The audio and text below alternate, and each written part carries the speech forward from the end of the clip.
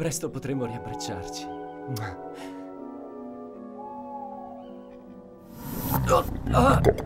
Oh no!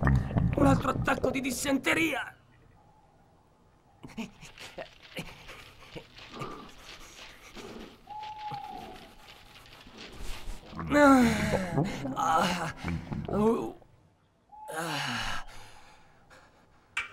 Una casa!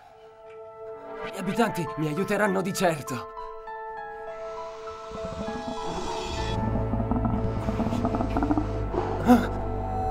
Ma cosa? Cosa?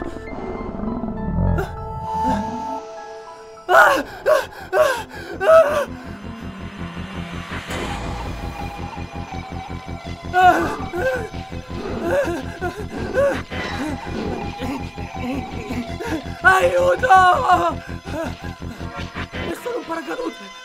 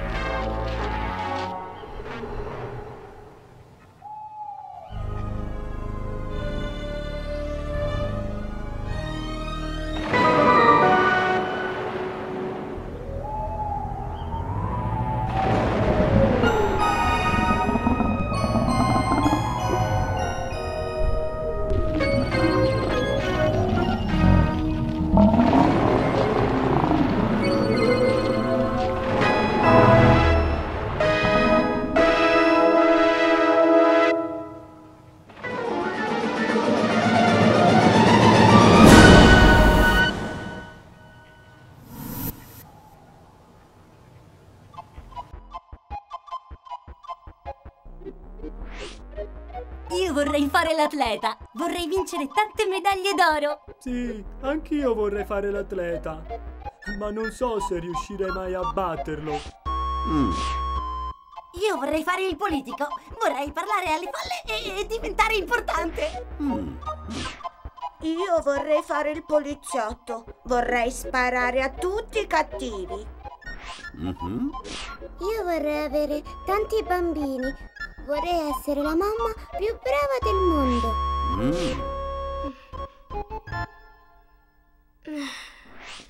Che sciocchezze sono queste? E così sarebbe questo che vuoi fare da grande? Ma io... Prendi esempio dai tuoi compagni, che hanno detto cose sensate, e non dire altre corbellerie.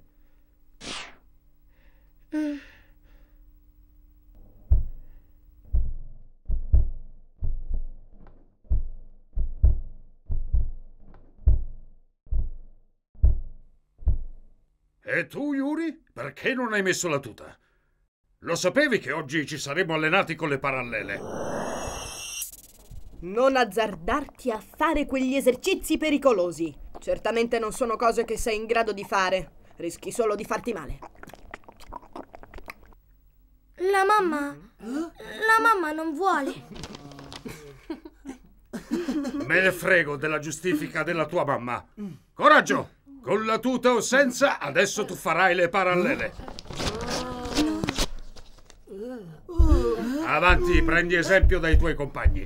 Loro sono tutti bravissimi in questo esercizio.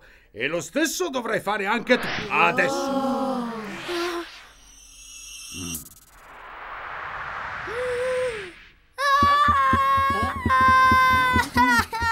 Quel bambino non diventerà mai un vero sovietico. Signora, suo figlio ha qualcosa che non va. È sempre distratto con la testa tra le nuvole. Ha ragione, signor Krushenko, ma non è cattivo. Yuri è solo un bambino un po' particolare. Un po' troppo, signora. Veda di fare qualcosa se vuole che il ragazzo prosegua gli studi con profitto. Ha ragione, signor Krushenko. Severità. Ecco cosa ci vorrebbe per raddrizzare la schiena a quella peste. Yuri. Chi è? Yuri. Vieni qui. Vieni da noi, Yuri. Ma la mamma mi ha detto di non muovermi dalla presidenza. Non essere sciocco. Vieni qui a dirmi una cosa. Ma chi sei?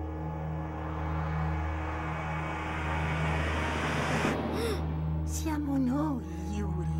Non aver paura. Vieni con noi. Vogliamo fare uno scherzo al bidello. Ma che scherzo? Il bidello è sceso giù nello scantinato. Andiamo lì giù con queste maschere, così gli mettiamo paura. Su, metti questa. Lo spaventeremo a morte. Ma io... Su, andiamo. Non avrai mica paura. Te lo dicevo io che Yuri è un codardo. Su, vieni.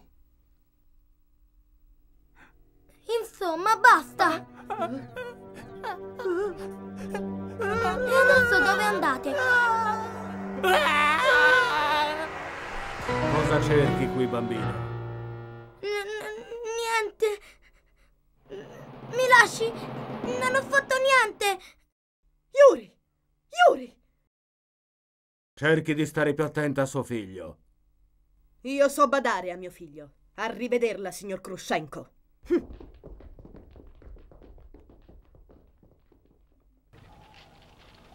Allora, che cosa mi sono sempre raccomandata? Sì, lo so. Non voglio che parli con gli estranei. E poi, che cosa ci facevate giù nello scantinato? Ma niente, mamma, stavamo scherzando. Comunque, ascoltami bene, non voglio che succeda più una cosa simile. Se ti dico di aspettarmi fuori dalla porta, passassero anche 10 ore, tu devi aspettare. È chiaro? Va bene, mamma, hai ragione, mamma. Non mi piace affatto come stai crescendo. Sei sempre distratto. È come se non bastassero tutte le tue stranezze e te ne stai sempre da solo a parlare con quel pupazzo. Devi iniziare a rigare dritto. Yuri, lo sai che lo faccio per il tuo bene. Non voglio che ti cacci in qualche brutto guaio. Ne abbiamo già così tanti in famiglia che faremmo volentieri a meno dei tuoi. Lo so, mamma. Ecco che arriva papà.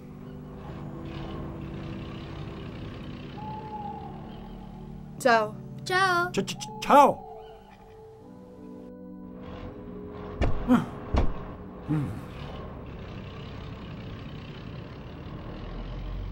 Allora, com'è andata?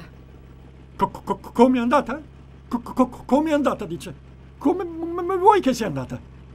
Come ti avevo detto? Ma male! Male come mi aspettavo. La fornitura si è dimostrata insufficiente e la nostra collettività aziendale rischia di perdere quell'ordine importante. Potremmo rimanere senza paga per qualche mese. Oh, caro, dannazione, è proprio adesso che volevamo prendere una casa più grande. Colpa di quell'imbroglione di Tarkovsky. Pur di arricchirsi sulle spalle di noi operai, si venderebbe anche i figli. Pensa che avevamo già convinto il vecchio signor Prokov a vendere. Tarkovsky, maledetto! E pensare che gli avevo fatto anche qualche favore il giorno del funerale della mamma. Se ricapitasse adesso, stai fresco, Tarkovsky. Vatti a fidare. Se c'è una cosa che ho imparato nella vita è che aiutare gli altri è sempre una fregatura. Ricorda, Yuri, guardati sempre dagli estranei, perché le persone aspettano solo il momento buono per fregarti. Capito, Yuri? Sì, va bene, papà, starò attento. Ormai sei grande e devi imparare a cavartela da solo. Sì, papà.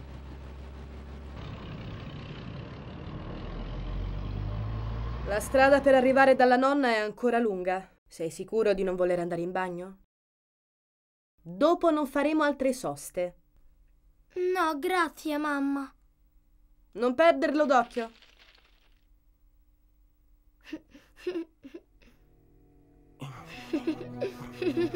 Ciao bambino, fai il bravo. Hai qualche soldino da lasciarmi?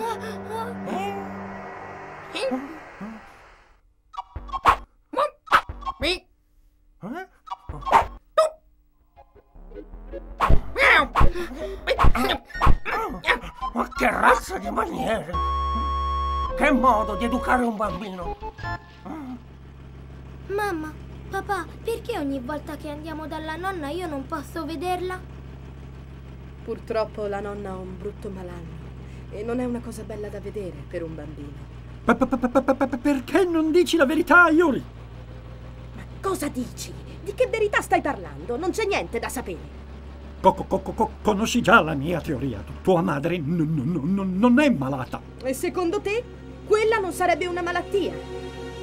Povera mamma, che genero arido le è capitato. E io sarei arido? Ma se ogni settimana ti accompagno in mezzo ai boschi per portarti da quella vecchia strega. No. Quando si parla di mia madre, diventi un altro. Non l'hai mai potuta soffrire. E poi, di che cosa ti lamenti? Mio fratello è così gentile da prestarci sempre la sua macchina, no? Sì, e a furia di venire in queste stradacce gliela stiamo distruggendo. Così mi toccherà anche ricomprargliela. E allora? Per la mamma questo ed altro. Certo, come no? Almeno potrebbe vendere questa casa e trasferirsi più vicina a Saratov. Non abbiamo già abbastanza problemi? Stiamo andando da lei anche per questo. Vedrai che la convincerò. In fondo quella casa per lei è fin troppo grande. Ecco, brava. E poi i soldi della vendita della casa potrebbero esserci utili proprio ora che Tarkovsky si è messo a fare il furbo. Ah, maledetto Tarkovsky! E adesso dove vai? Dovevi girare a sinistra. Già. Come se fosse facile ricordare il tragitto. Queste strade tra i boschi sono tutte uguali. Mamma, c'è un mostro lì. Sì, come no. Adesso però cerca di riposare. Va bene, mamma.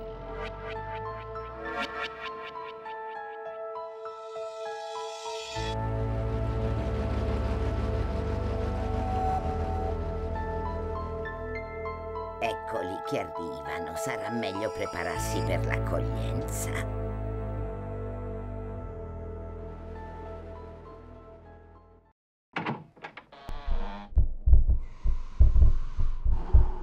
Yuri, io vado su dalla nonna, tu da bravo vai in cucina e aspetta che arrivi papà.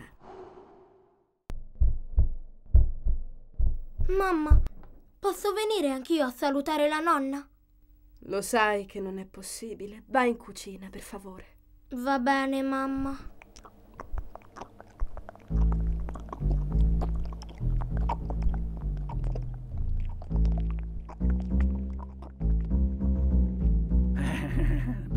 Beccati questo, maledetto Tarkovsky.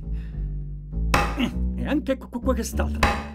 Mi sono sempre fidato di tutti e guarda adesso come mi ritrovo, senza un soldo e pieno di problemi.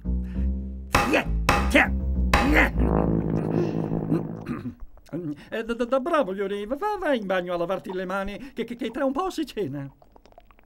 Va bene, papà. Allora, come sta? Che domande. Male, malissimo, come sempre. Dopo sali con me quando le portiamo la cena, così la saluterai anche tu.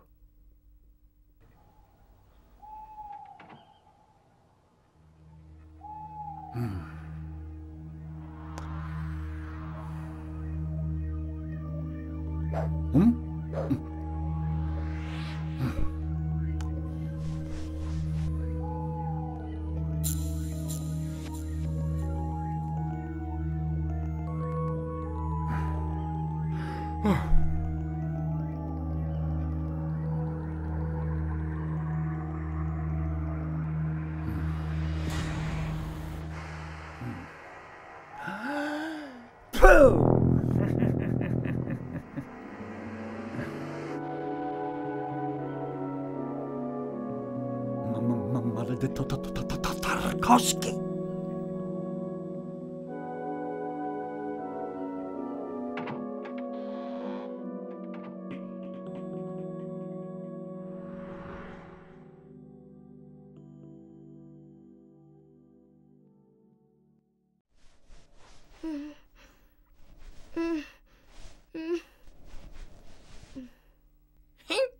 Scusa, Cappellaccio, ma adesso devo andare in bagno.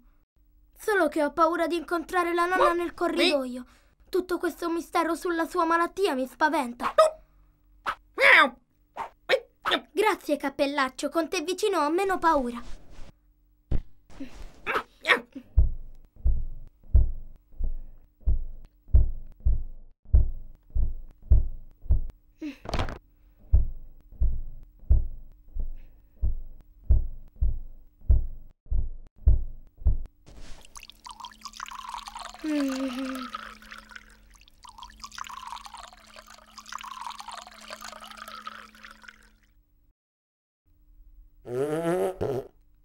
Scusa, Cappellaccio.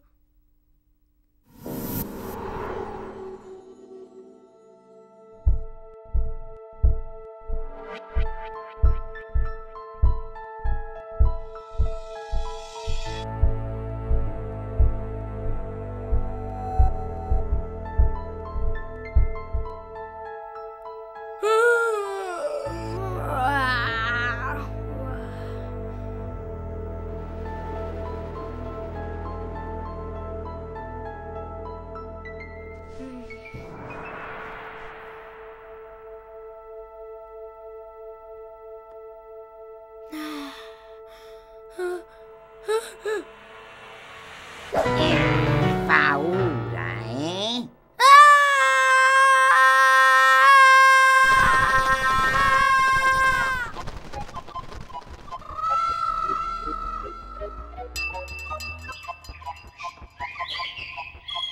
Insomma, mamma, ti pareva il caso di spaventare Yuri in quel modo? Voi non volevate farmelo vedere, così ho dovuto aspettare che andaste a dormire per poterlo salutare. Povero bimbo, l'hai spaventato a morte. Questo è un periodo molto delicato per lui. Colpa vostra, state crescendo questo ragazzino come un vero codardo. Yuri non è un codardo, è un bambino normale. È normale aver paura anche della propria nonna? A me sembra che la nonna si stia rimettendo. Guarda come arzilla. Forse potremmo iniziare a venire meno spesso, no? Cosa? No. No, io sto ancora malissimo. Strano. Non si dirà. Su, tesoro, non fare affaticare la mamma. Io l'accompagno a letto.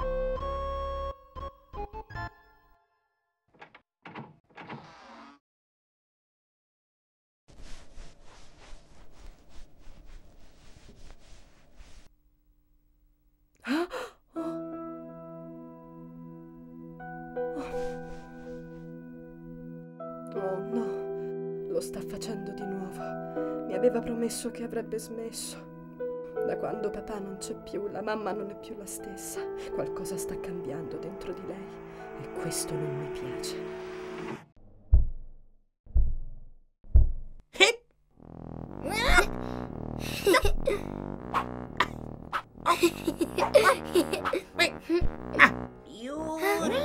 Yuri, vieni qui. Certo che devi essere davvero strano per credere che quel pupazzo parli sul serio. Cappellaccio parla davvero, ma solo io riesco a sentirlo. Certo, come no? Avvicinati, figliolo, non avere paura. Mamma dice che sei molto malata e che non dovrei starti troppo vicino. Voglio svelarti un piccolo segreto. Io non sono affatto malata. Faccio finta, così i tuoi genitori vengono a farmi visita più spesso. Però non dirlo a quel capoccione di tuo padre. Ma se è così, perché non ti trasferisci vicino a noi? Non credo che allontanarmi dal mio bosco sia la soluzione. Io sono nata e cresciuta in questi posti e non voglio abbandonarli. Io ho paura del bosco. Ieri ho visto un mostro tra gli alberi. Capisco. So di cosa parli, io stessa l'ho veduto molte volte di notte. Quello che chiami mostro lo conosco meglio di me stessa. E che cos'era? Quello che hai visto è molto peggio di un qualsiasi mostro. Quello è il temuto fantasma del bosco che, secondo la leggenda del villaggio, attacca tutti coloro che di notte profanano la sua dimora.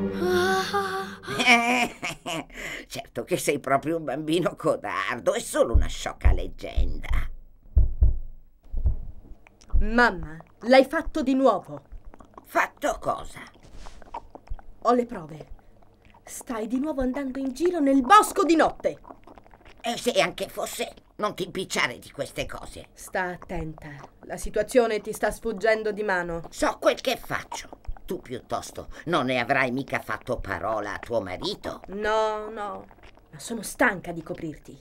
Questo gioco sta diventando pericoloso. Stanne fuori. Questa è una cosa tra me e tuo padre.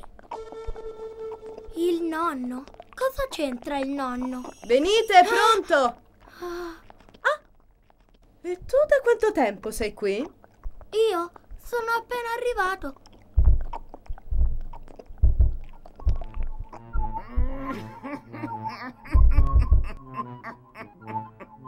Non capisco cosa ci trovi di così divertente.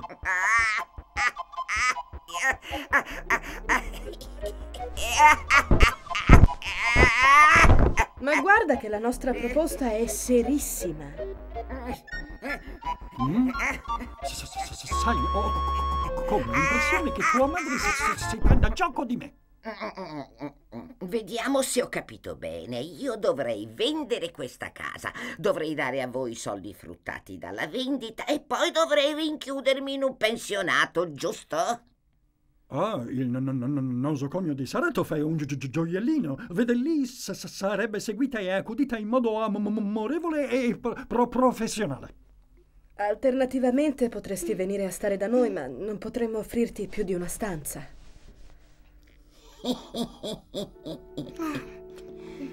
Allora avevo capito proprio bene. E voi pensavate davvero che io fossi tanto stupida? Che ridere! Io non lascerò mai questi boschi, mai! Non posso.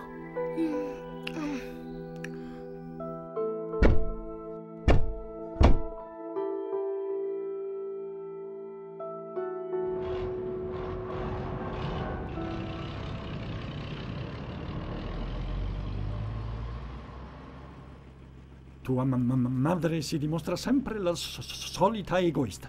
Non posso andarmene da qui. E poi cosa avrà voluto dire con quel non posso? È proprio come quel testardo di Tarkovsky. Ecco qual è la verità. E ogni scusa è buona per fare quello che le pare. Ma cosa dici? Che c'entra Tarkovsky? Si comporta così da quando papà ci ha lasciati e poi si è ammalata. Ah, ancora con questa storia? Ma lo vuoi capire che tua madre sta benissimo? A parte qualche colpo di tosse ad arte, quella strega di tua madre sta meglio di me. Insomma, basta! La devi smettere! Mia madre non è una strega! Va bene. Ho esagerato. Ti chiedo scusa, ma non intendevo offendere tua madre. È solo che sono un po' nervoso. Sono i problemi sul lavoro. Sì, sono tutti questi problemi che mi stanno facendo impazzire. Ma finiscila! Credi di essere l'unico ad avere dei problemi? A furia di autocommiserarti, stai impazzendo sul serio, te lo dico io. Non usare quel tono con me, eh? Sai che non lo sopporto. Ricordati che sono pur sempre il capo famiglia. No? Ha parlato il capo, tutti sull'attenti. Non essere sarcastica perché non rispondo di me. Sei patetico. Allora non mi ascolti? Cerchi di provocarmi e esigo rispetto. No! Basta!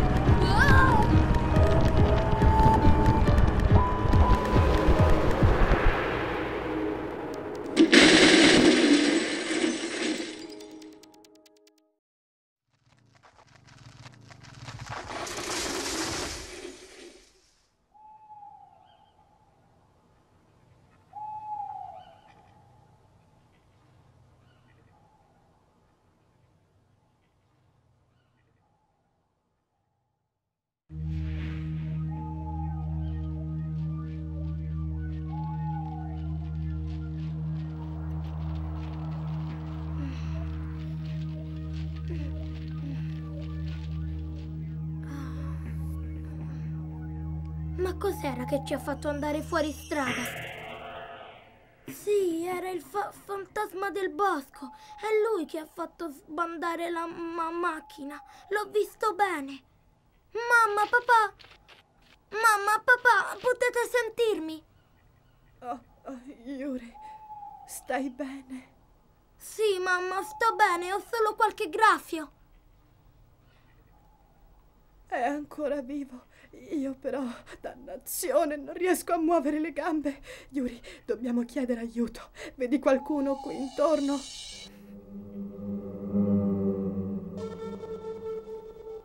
Ah, le gambe. Yuri, c'è poco da fare, ragazzo. Dobbiamo muoverci per chiedere aiuto. E dobbiamo sbrigarci. I tuoi genitori non hanno molto tempo. Ma io non so cosa fare, ho paura. Tu devi solo accompagnarmi, ragazzo. Penserò io a trovare una soluzione. Yuri, dove vai? Torna indietro. Siamo troppo lontani per tornare al villaggio e poi potrebbero passare ore prima che qualcuno passi di qui. Possiamo arrivare alla provinciale. Ma non conosco la strada. Potremmo arrivarci in un'oretta se tagliassimo nel bosco. Ma io ho paura ad attraversare il bosco. Non hai nulla da temere, ci sono qua io! Hai ragione, non posso abbandonarli proprio ora. Bene, vedrai che saremo sulla provinciale in un batter d'occhio. Speriamo solo di non incontrare il fantasma del bosco. È lui che deve sperare di non incontrare me, mio caro.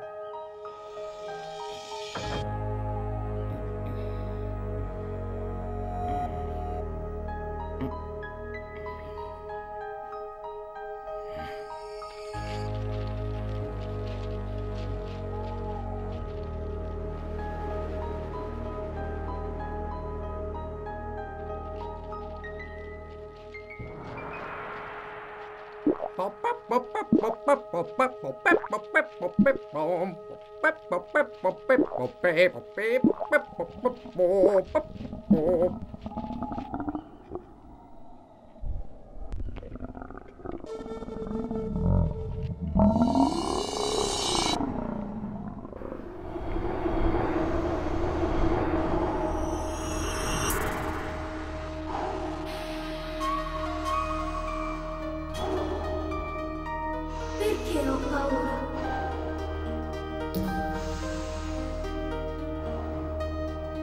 Chi sono io?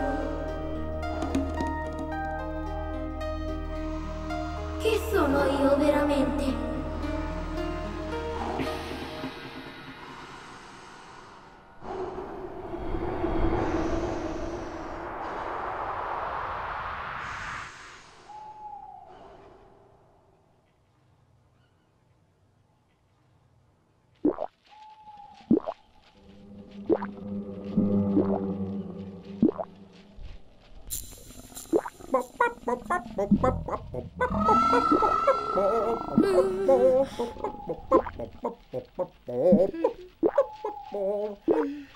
Oi! Di là!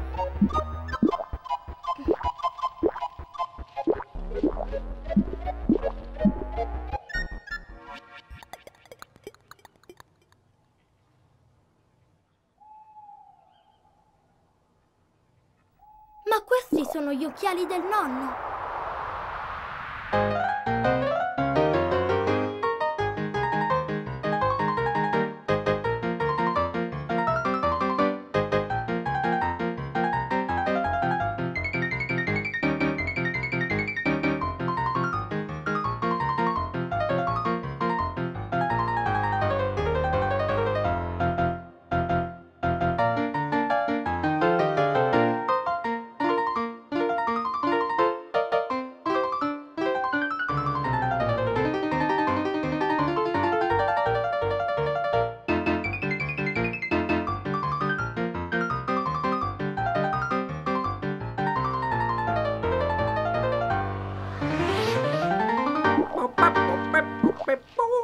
Cosa ci fanno gli occhiali del nonno in mezzo al bosco?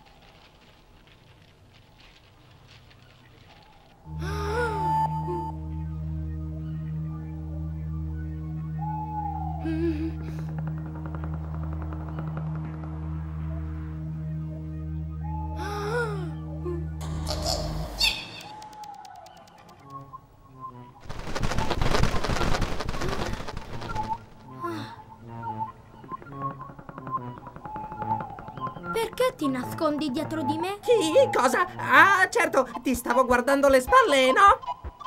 Ah, grazie. Ma cosa vuol dire? Quanta incompetenza!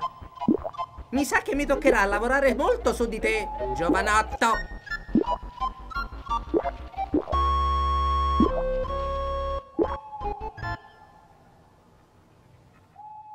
Bene, ragazzo, se continuiamo a tenere sempre la direzione della luna, non rischiamo di girare in tondo come degli scemi! Proseguiamo pure di là! Cappello grande, cervello grande!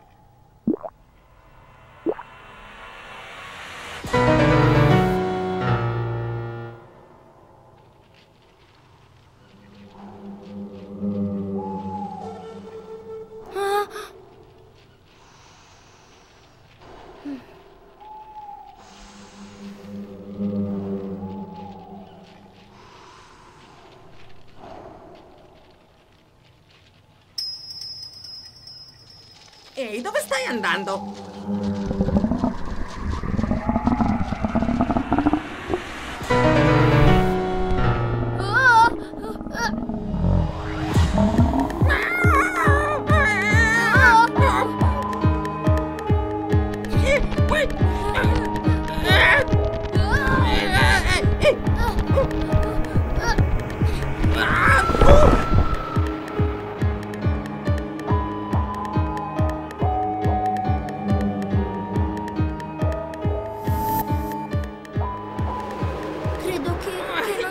Visti.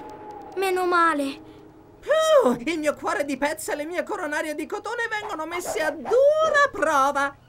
Ma tu avevi detto di non temere il fantasma.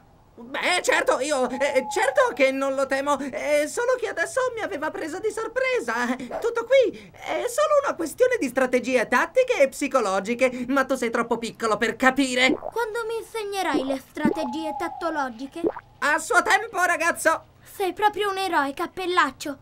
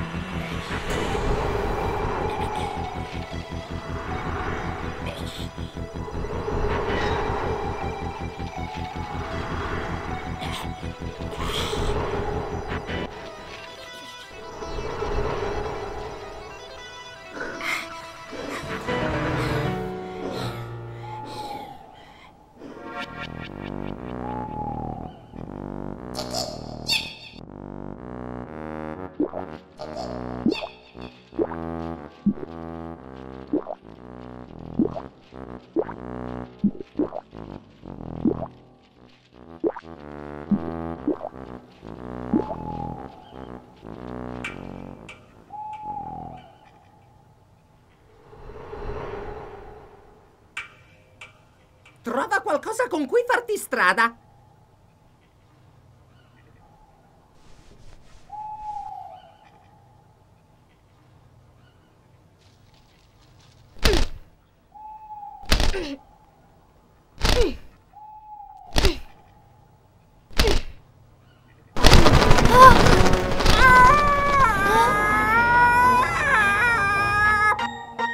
Perché stai urlando? Urlare io? Oh no! E quello che hai inteso essere un urlo era semplicemente un saluto nella lingua degli animali. Sì, proprio così. Che bello! Allora sai parlare anche con gli animali? Beh, sì, ma ti confesso che non è mai stato il mio forte. Quante cose sai fare, Cappellaccio? Grazie. Me ne andavo a zonzo a Cappelburgo quando fui destato da un grido d'aiuto. Il malcapitato, sconvolto dalla paura, blaterava parole sconnesse. Senza pensarci troppo mi fiondai nella casa in fiamme. Una volta dentro mi destreggiai con scioltezza tra le fiamme minacciose. Scoperta una botola, riuscii ad arrivare dal disgraziato. Il poveraccio giaceva a terra esanime. Senza perdermi d'animo, strappai il drappo della tenda. Poi mi caricai sulla spalla il miserabile tapino. Con vigorosi colpi nell'aria mi facevo strada tra le fiamme. Quando d'un tratto l'inerme ebbe un inspiegabile attacco d'ansia. Iniziò ad urlare come una bestia, ma io mantenni la mia glaciale calma e riuscii a imboccare la via d'uscita. Una volta in salvo, l'occhialuto si sbracciò animatamente per porgermi il suo ringraziamento. Solo una cosa mi sfugge ancora oggi. Perché per gratitudine decise di regalarmi proprio una scala a pioli. E questa è stata la prima volta in cui salvai una vita. Capisci, ragazzo?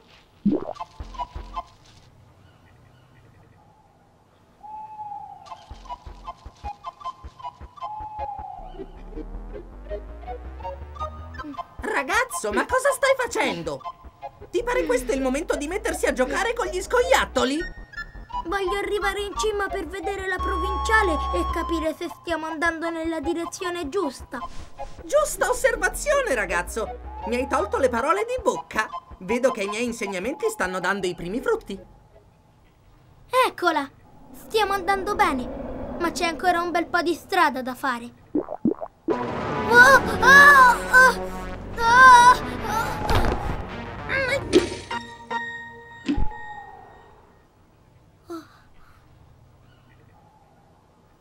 Oh no, la torcia si è rotta! Yuri, lo sapevo che l'avresti rotto! Ti saresti potuto tagliare! Ma non l'ho fatto apposta! È tutta colpa tua! Non avresti dovuto comprargli questo stupido coso volante! Aeroplano, mamma, si chiama aeroplano. Non mi importa come si chiama. Guarda cosa hai fatto al nostro bel vaso. Era il regalo di nozze di Tarkovsky. Ormai è da buttare. Tarkovsky? E adesso come facciamo? Dovremmo comprare un rimpiazzo prima che venga a farci la prossima visita? E quanto ci costerà? Dannazione! Yuri, devi fare più attenzione la prossima volta. Fila in camera tua. Se Tarkovsky dovesse accorgersi del rimpiazzo sono guai. Yuri è proprio un imbranato. Giuro, più passa il tempo e meno lo capisco. Chissà cosa gli frullerà in quel capoccione che si ritrova. Ci mancava solo un figlio così problematico. Non ne avevamo già abbastanza di problemi? Tutti questi problemi mi stanno facendo impazzire.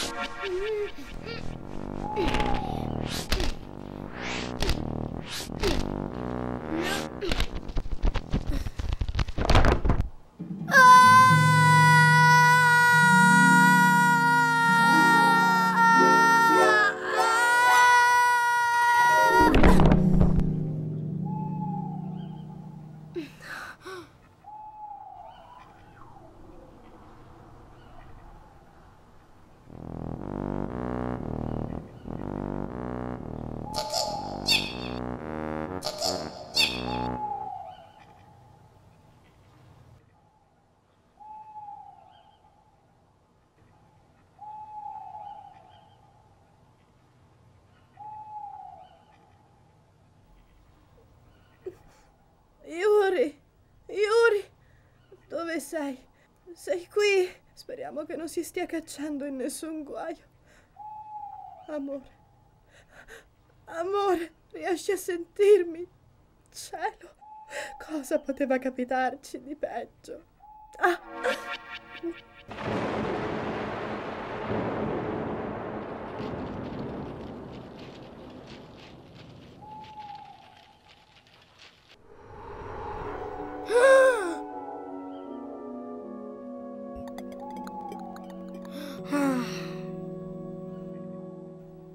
Oh no, ho sbagliato tutto! Ci siamo persi, è da solo colpa mia! Dovevo rimanere vicino ai miei! Avrei dovuto capire che non sarei stato in grado di farcela! No, ragazzo, non parlare così! E invece sì! La mamma e il papà hanno ragione, sono solo una frana. In fondo tu cosa ne sai? Tu sei un eroe dal grande cappello, cosa ne sai di cosa vuol dire essere una frana? Ragazzo, mi ferisci! Tu non sei affatto una frana! Tutti possono sbagliare. Anch'io, prima di meritarmi questo grande cilindro da eroe, ho commesso molti errori. Ma l'importante è rialzarsi e riprovare. E noi dobbiamo farlo in fretta, perché potremmo non avere più molto tempo. Dici davvero? Rialzati, ce la possiamo ancora fare! E va bene, in fondo non abbiamo alternative.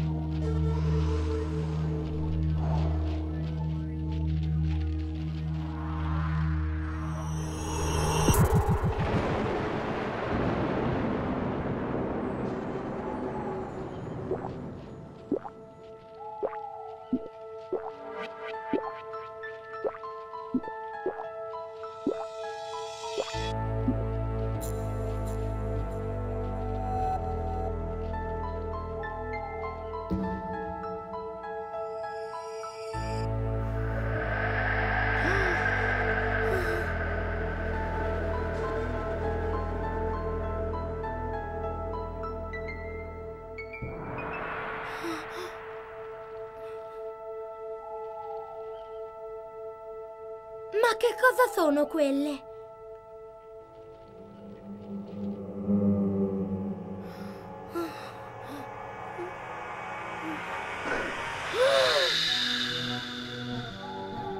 Pipistrelli!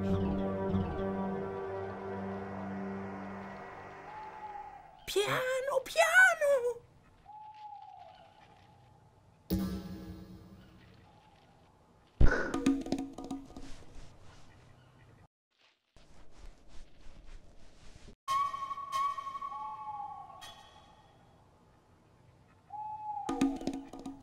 Fa piano!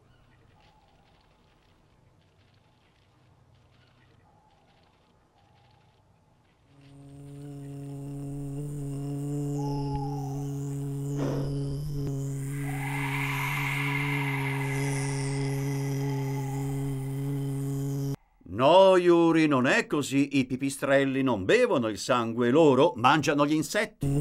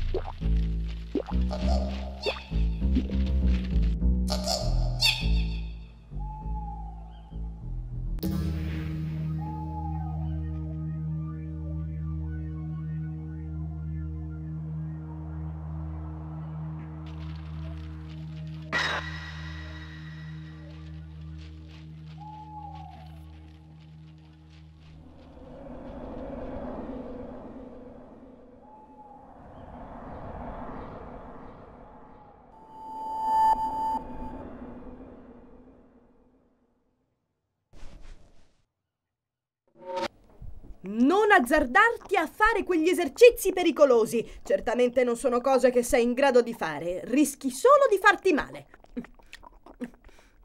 Ci mancherebbe solo questa. E adesso lasciami in pace che sto preparando il brodo di faraona per il signor Tarkovsky. Cosa hai detto? Faraona? Sì? Perché? Ma sei ammattita!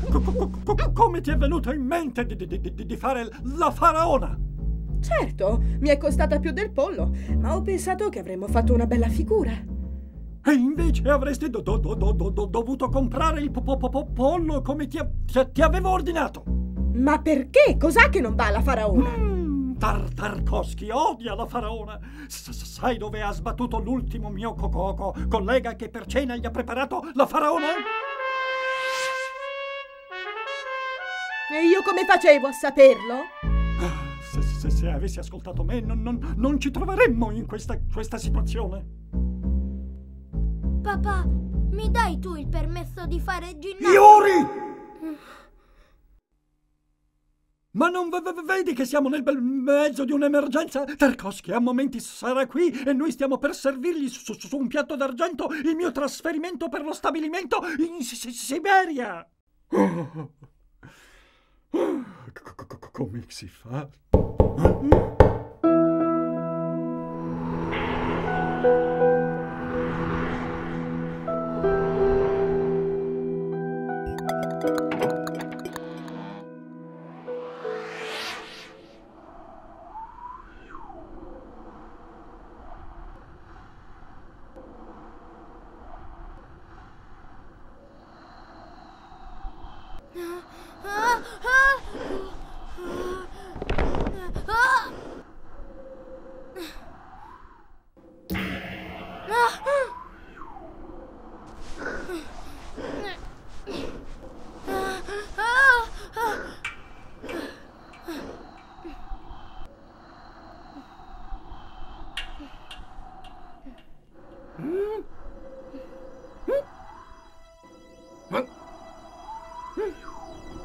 Attento, Yuri!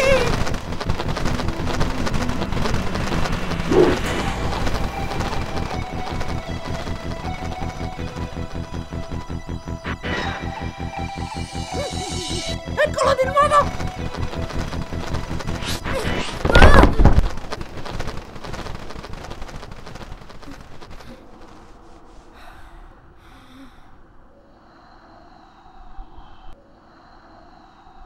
Vai, Yuri, lo so che puoi farcela! Sì! Bravo, Yuri, avanti, ancora pochi passi! Sì, non avere paura!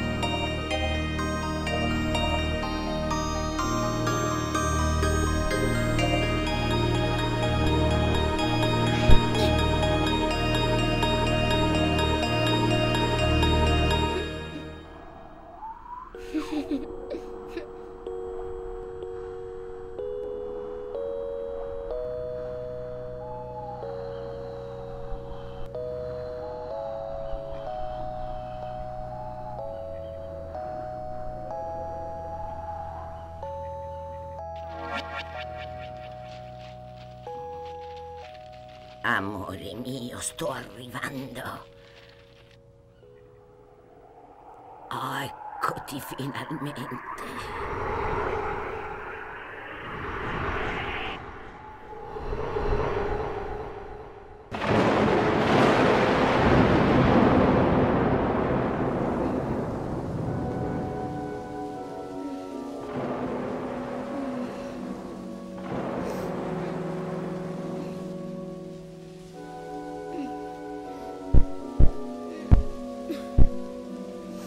Non posso arrendermi proprio adesso.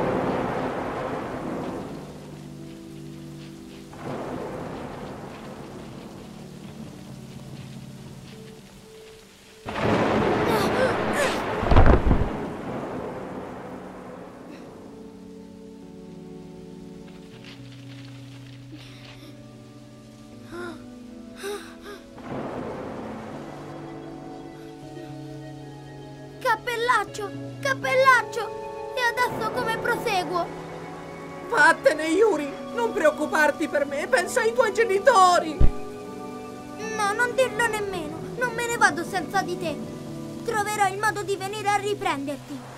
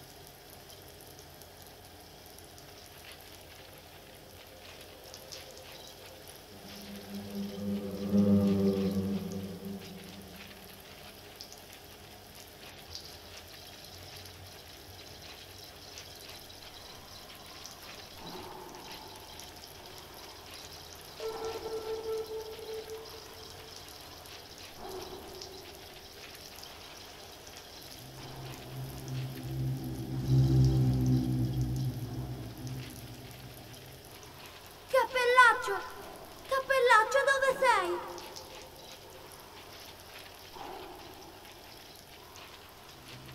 Cappellaccio, dove sei?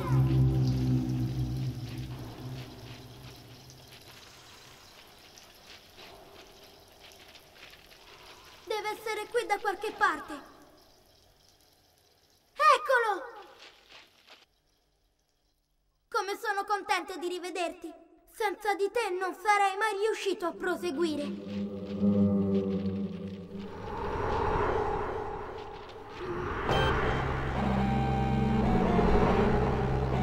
Il fantasma!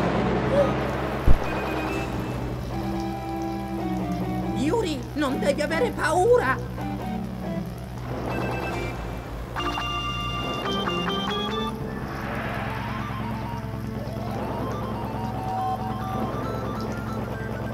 Sono in un piccolo cieco. Cosa devo fare? Io non posso farcela. No, Yuri, non avere paura! Non devi avere paura, ascoltami! Eccolo. Devo colpirlo ora. Ragazzo, non avere paura!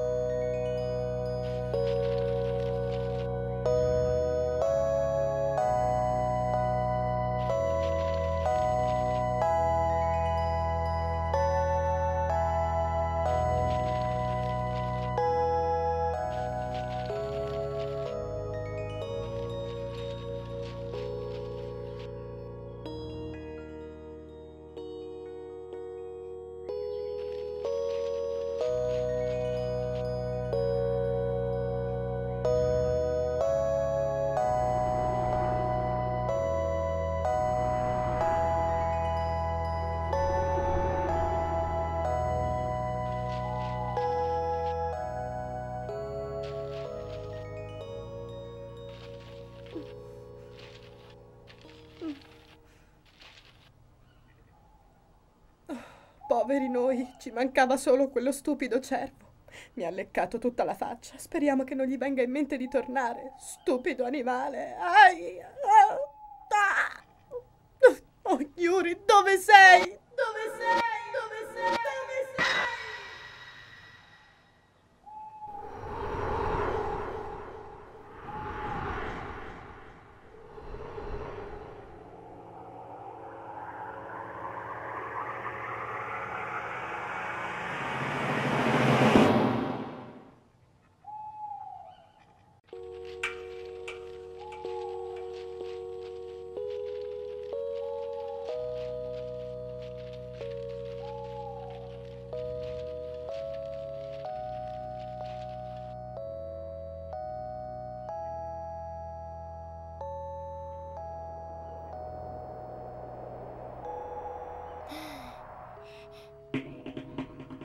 Ciao! Ciao!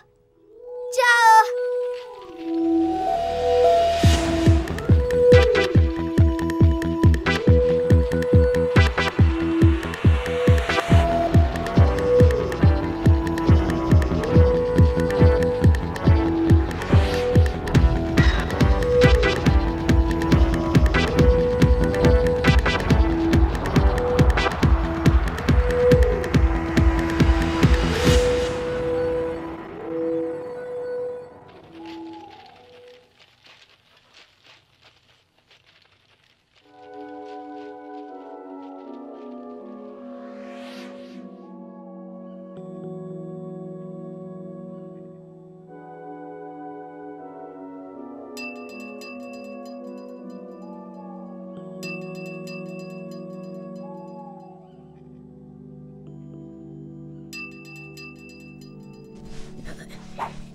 Amore, come vedi, non ti ho dimenticato.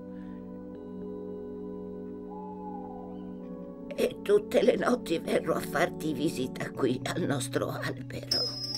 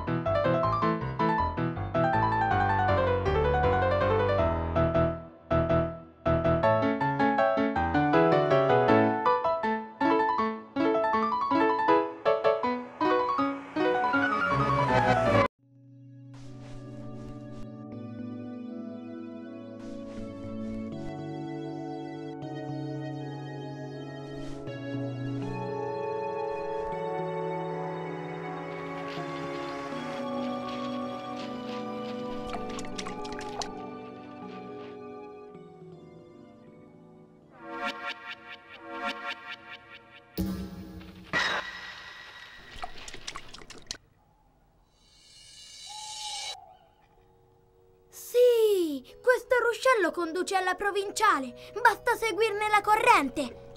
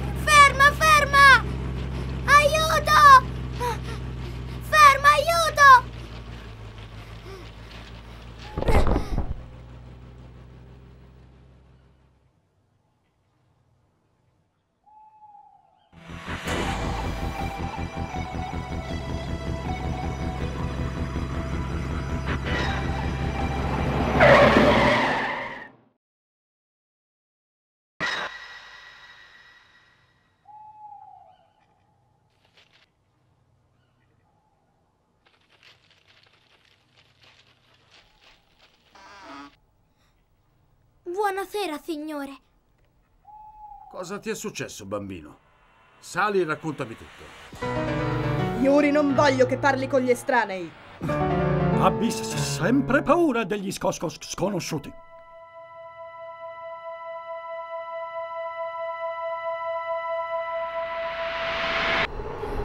Io e i miei genitori abbiamo avuto un incidente nel bosco, sulla strada per il villaggio. Un cervo ci ha tagliato la strada e la macchina di mio zio si è capovolta. Dobbiamo andare a prenderli. I miei sono immobilizzati. Presto, sali in macchina.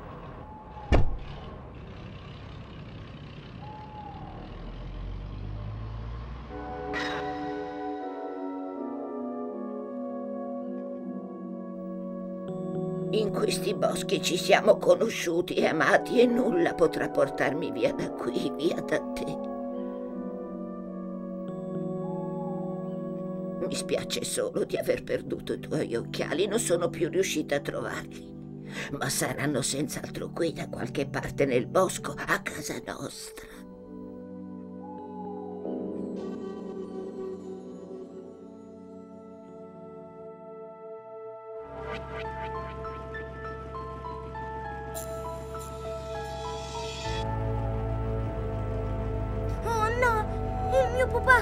Il mio pupazzo, dov'è? Oh no, signore, dobbiamo tornare indietro. Signore, mi sente? Mi sta ascoltando? E adesso perché ci siamo fermati? Quelli sono i tuoi genitori, vero?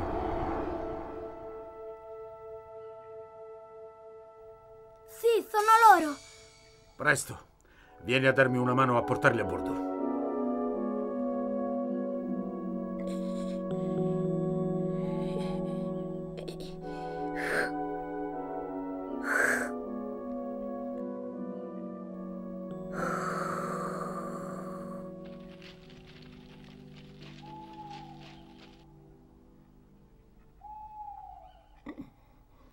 Buonanotte, amore.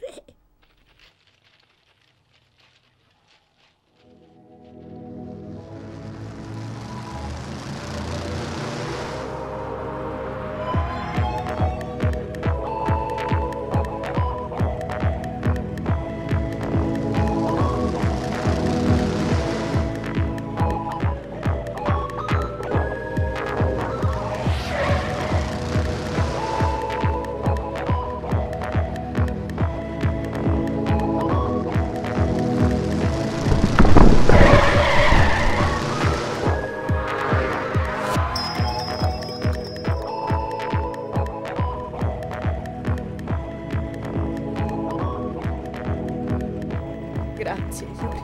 Grazie.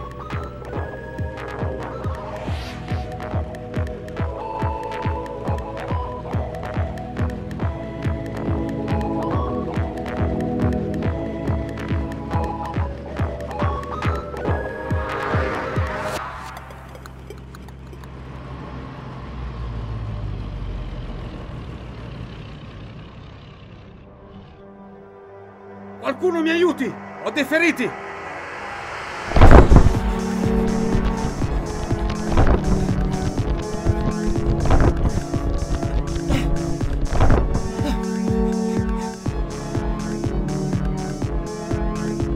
Presto! Dobbiamo intubarlo! È pronta la flebo? Dov'è l'anestesista? Ecco la flebo! L'anestesista sta arrivando! Qui c'è un'emorragia in corso, non possiamo aspettare! Chi ha fatto entrare quel bambino? Signorina, lo porti fuori! Subito, dottore!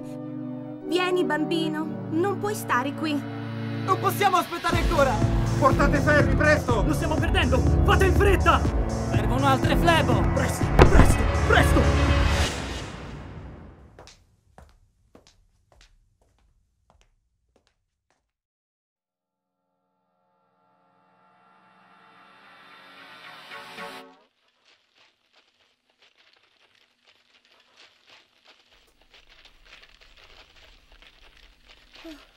Signora, per amor del cielo, eccola di ritorno.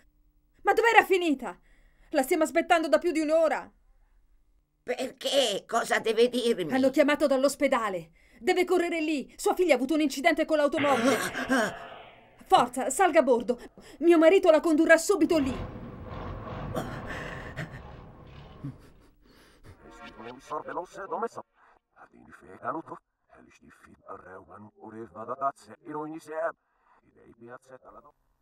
Anche oggi è tornato a casa l'ennesimo soldato dato per disperso. L'uomo è stato trovato svenuto in un bosco del sud senza pantaloni, mentre un cervo lo annusava dalla testa ai piedi.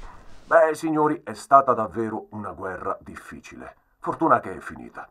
Passiamo adesso alle prossime notizie. Chissà dove è andato l'uomo che ci ha soccorsi. Non sono neanche riuscito a ringraziarlo. Yuri, mi hanno raccontato tutto. Nonna! Il mio nipotino coraggioso.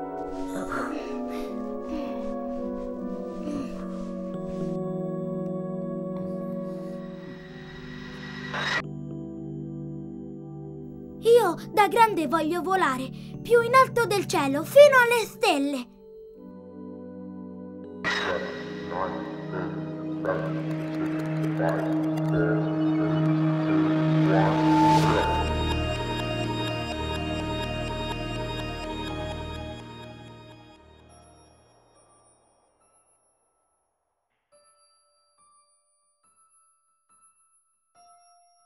Sono passati 15 anni da quella notte che segnò in modo indelebile la mia vita. Adesso anch'io ho il mio cappello da eroe. Quella notte conobbi la paura e capii che la soluzione non è mai scappare. È il buio che spaventa, non quello che il buio nasconde. La luce distrugge la paura. Ed è per questo che quella stessa notte decisi che avrei voluto esplorare ogni angolo buio.